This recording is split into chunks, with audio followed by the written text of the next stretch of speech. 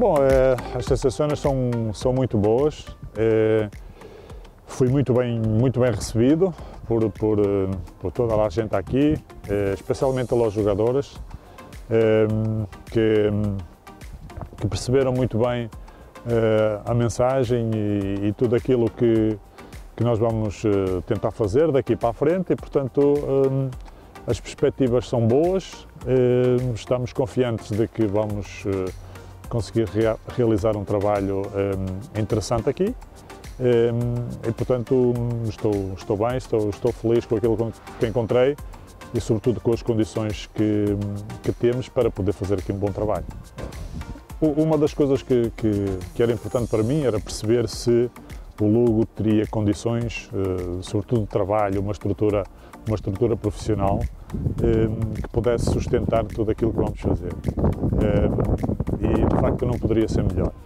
Encontrei gente com muita capacidade, com muita competência, um clube estruturado, um clube com condições e que de facto nos dá o suporte de poder vir a realizar aqui um bom trabalho.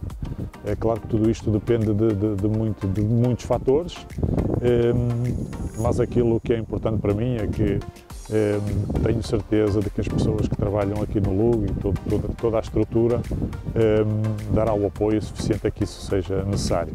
Compete-nos, obviamente, fazer tudo e mais alguma coisa também, trabalhar muito para que os resultados apareçam, que no fim é o que toda a gente pretende, resultados. Mas, obviamente que eu venho de uma época atrasada com muito sucesso, com muitas coisas boas, com um título de campeão, e aquilo que me seduziu aqui em Lugo foi dar continuidade, ou poder dar continuidade a esse sucesso. E, portanto, nada mais me deixaria feliz do que cumprir os objetivos aqui. Claro que para isso temos que ser uma equipa muito consistente, uma equipa muito sólida, com um compromisso coletivo muito grande, mas é disso que estamos a tratar e a tentar que os jogadores incorporem rapidamente essa mensagem, porque o importante aqui também não é o Paulo, não sou eu, é o Clube Deportivo Lugo, alcançar os seus objetivos, porque se alcançar, eu estarei e ficarei naturalmente muito feliz com isso também. Sim, para quem não me conhece,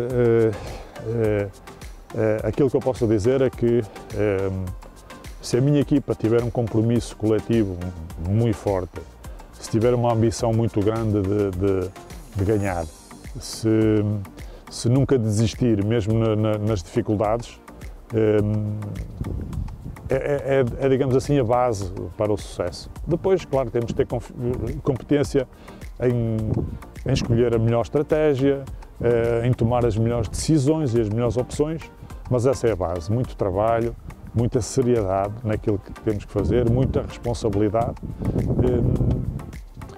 porque, obviamente, eu não conhecendo ainda a fundo a afición, a massa adepta do Lugo, sei que se eles perceberem isso, também vão ajudar, também vão apoiar, também virão aqui ao Ancho Carro, para que todos juntos, não só a equipa, não só os treinadores, não só a direção do Lugo, toda a gente, os aficionados podem vir, que nós vamos fazer tudo para que isso se reflita em campo. Se isso se refletir em campo, estamos sempre mais perto de ganhar e, obviamente, no fim teremos ou far-se-ão as contas exatamente dessa postura. Bom, a equipa, de uma forma geral, tem qualidade, há aqui talento. Em 2 dias que levo de Lugo, deu para perceber isso. Há aqui também no Lugo uma ética de trabalho boa, os jogadores correspondem muito bem àquilo que lhes é pedido, portanto não se negam ao trabalho. Isso é um bom princípio, mas obviamente tudo isso terá que ser, teremos que trazer para dentro do campo. É no campo que de facto as coisas se decidem Esta é uma competição e uma liga em que a equipa que for mais consistente, a equipa que for mais sólida em termos e mais regular em termos de resultados, tem sempre possibilidades de eventualmente ou ser campeão direto ou portanto, ascender diretamente ou então poder entrar num play-off. E portanto é isso que vamos à procura, sobretudo ser uma equipa que possa disputar, seja contra quem for, o jogo e o resultado.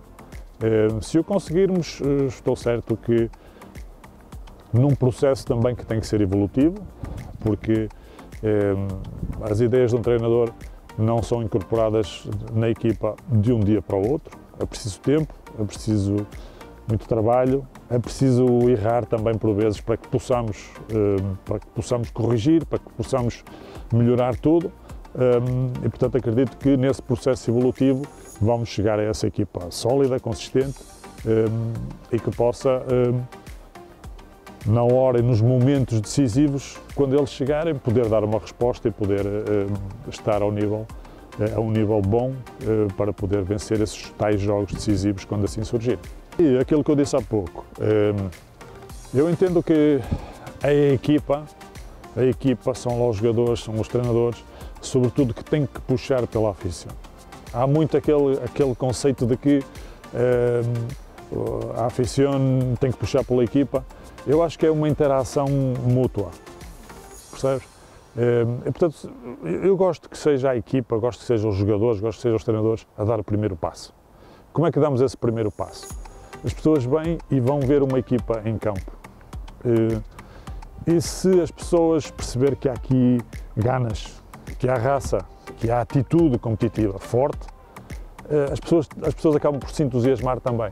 E num processo evolutivo as coisas pode vir mais gente, pode vir mais apoio inclusive, e tudo isso é um processo, é uma interação entre equipa, adeptos, mas claro, como eu digo, a equipa tem que dar o primeiro passo nesse sentido, não defraudar as expectativas de quem vem e que obviamente quer ver o seu clube ganhar, porque já percebi que aqui há paixão por este clube, há emoção nas pessoas, é um clube que tem estado a um nível superior em termos de liga e portanto as pessoas, quando isso acontece, se não estão nessa liga, querem lá voltar rapidamente e portanto nós temos que ter isso também como um incentivo.